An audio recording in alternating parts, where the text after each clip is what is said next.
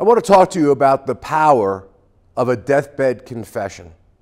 As a former homicide prosecutor and as an individual who was an EMT for many years, I had many opportunities to watch end-of-life experiences and the power that death can bring to our present life experiences and how we can live a life if we actually look at what death looks like. Now, I know it sounds strange, but let me give you a couple of examples on the philosophy of life that I've incorporated and spoke to so many people about, both in my legal career when I trained trial attorneys, or as an anchor for a TV show, or as a legal analyst on TV. And many lectures I've given around the world with regard to living a joyful and fulfilled life. I'd like to start with my mother. 18 years old, my young mom was walking down the street going to the beach with her friends when she was run over by a drunk driver. So brutally and horrifically physically injured, she was given her last rites and pronounced dead. My mom was placed in the morgue where there was an intern who was studying the process of rigor mortis and noticed that there were life signs. I'll make a long story short, they saved my mother, but when she came out on the other end and was now in a conscious state, her body was completely broken. Virtually every bone, her pelvis fractured in multiple places, and I've actually seen the x-rays of it.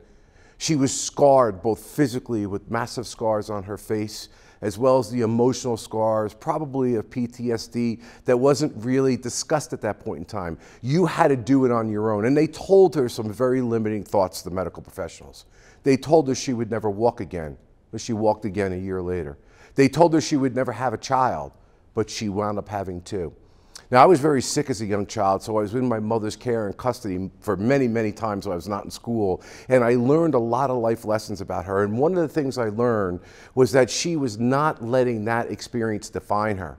She would always say to me, that was an experience I dealt with, in fact, never really dwelled on it. It took me years to find out all of the things that she went through, despite the fact that her body was still in such a bad repair for her entire life. But she had the resiliency to say that I am given a second chance, and that every single day of your life in your present moment, Robert, you need to think about, what does the end of your life look like? What do you want to say about the end of your life? Don't waste any experience. I've learned because I've been given a second chance. The other thing my mother told me was that there is no courage in the absence of fear. Now, this became a very, very big thing for me in my career, both legally, as a trial lawyer, and as a media person who's in front of millions of people often. Don't have fear. You can't have courage. It took me a while to understand what that meant, but my mother was dealing with fear all the time because of her physical, emotional disabilities that she had. But she never backed away from any opportunity to make sure that she was not going to let that fear define what the end of her life the second time would look like. My mother also taught me a very powerful lesson with respect to the idea that every single moment you have, lean into the present moment. It's not a macabre thing to think about your death, but lean into the present moment so that when you ultimately get to that space, can you say, life well lived? Those messages were given to me, whether it was breaking up with a girlfriend or having difficulty or fear that I would have about trying cases, in so many ways, shapes, and forms. Let's talk to you about my experience as an emergency medical technician. That was where I started to formulate some ideas that were really profound to me. In that environment, we dealt with people whose lives were taken away in a moment's notice, whether they were shot, whether they were stabbed. But what impressed me more were the individuals that we did transports for that had catastrophic long-term illnesses. Individuals going for cancer treatment or dialysis. You get to really know folks like individuals like that very clearly when you're in an ambulance transporting them there, waiting for them to have their treatment and transporting them back. And what struck me about that was when we would get our call slips for who we were to transport that day, there was one woman in particular, Mary Shaw, who I loved being with. She was positive, great energy, and despite the fact that she was failing month after month after month, she always spoke about how her life had meaning and how she had made a difference in every decision she had made in her life. Yet many of the other people, most I should say, did not have that experience.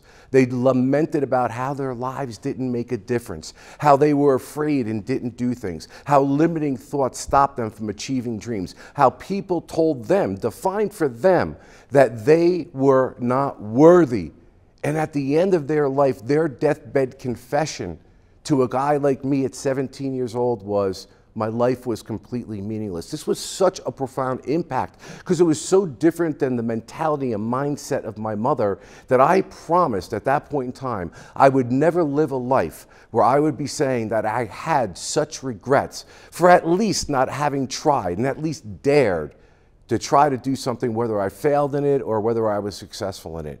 This was something that was going to carry through with me in many instances in my life where people told me I couldn't do things, where I told myself I couldn't do things, but I refused to be the person that was going to do my deathbed confession like so many that I had spoken to and say that I regretted not having done something in my life.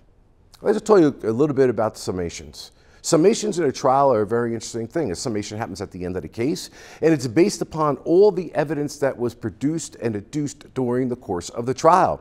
You cannot comment on summation about anything that did not occur during the trial itself.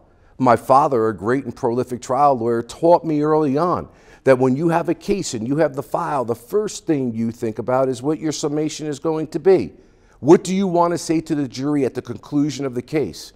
Just like what do you want to say about yourself at the conclusion of your life? We'll tie that in a minute. But as a trial lawyer, it helped me and served me very well and made me a very successful trial lawyer because I knew what I wanted to be able to say to the jury at the end of the case, and then I built the evidence as I went backwards into the present moment to make sure I had the right witnesses, the right evidence, the right building blocks so that I would be able to give that summation or deathbed confession at the end of the trial to the jury in a competent way. It informed my present moment by thinking what the end would look like. There was a professor in my college. He was a person that many of the students never wanted to talk to. He was brilliant. Everybody knew he was brilliant. He was the head resident for all of the students, but he was quirky and he was odd, or at least that's how he was perceived. This was an individual that would talk to squirrels. When he would sit in the cafeteria, he sat by himself with 3 empty chairs, and I would watch him eat food, and he would smack his lips, and he seemed to be pondering something. And I would say to myself, I wonder what great theory he's thinking about. I wonder what great philosophical principle he's thinking about. But I had the courage to do something many of the students didn't do, and that is to go down and sit down with him when nobody else would, and ask him what he was thinking. And in one pivotal moment, I learned a lot about this man who I claim to probably be the wisest man I've ever met in my life. And he was eating a piece of quiche, a simple, ordinary thing, not thinking a life lesson was going to come from it. As he was smacking his lips and he was tasting, you could see that he was thinking as he rolled his eyes upwards, and he started to explain to me every single ingredient that was inside of that quiche. He described the texture of it. As he smacked his lips, he talked about the people that actually make it and the miracle of the people making it. He told me he had a tough day that day. He had a lot to do with regard to the students that he had to teach, and he had a lot to do with his administrative responsibilities. But he said, now is the time, Bob. Now is the time for me to be able to lean into this particular thing because it's so beautiful, not just consume it, but to understand it, to appreciate it on a level that so many other people don't do. And he got up and he walked away. And I thought about that concept very much like my mother would say to me, lean into those moments when things are bad, when you're uncomfortable, when people are telling you can't do things. There are things to be grateful for, things that you can really look at if you pay attention to the particulars as opposed to the thoughts and negative, toxic thinking that's going on inside of your mind. Living that experience with Professor Heath once told me that his deathbed confession was after he had watched the bombs drop at Nagasaki and Hiroshima. He was a naval commander, and he made a promise at that point in time in his life that what he wanted to accomplish at the end was that he knew he could never change one person completely, but if he could bring a little bit of goodness to a person, a little bit of an understanding of the importance of giving to other people, when all those little pieces added up to one human being, then he wanted his life to be taken. Couldn't help but think when he ultimately died that not only did he do those many pieces in me, but all of them added up to that one person that he was looking to change. These are very profound thinkers and very profound thoughts that ultimately led me to the idea that I do not want to be, now my age, inside of an ambulance with a 17-year-old, talking to them about all the things that I should have done, I could have done, the things I feared to do. So my deathbed confession, while it's not mapped out chapter and verse each moment, is when somebody tells me a limiting thought, when somebody tells me no, when somebody tells me I can't do it, that I am going to do it. And if I don't do it, at least I dared greatly, even if I fail in doing that. Last point is when I became a young lawyer, lots of people look at me and they say, you're a great trial lawyer. You've gotten all the big cases. You ultimately got appointed by the governor to be the chief law enforcement officer of a county. You got on TV. You're a host of a TV network. Wow, you must be special. There's nothing special about it.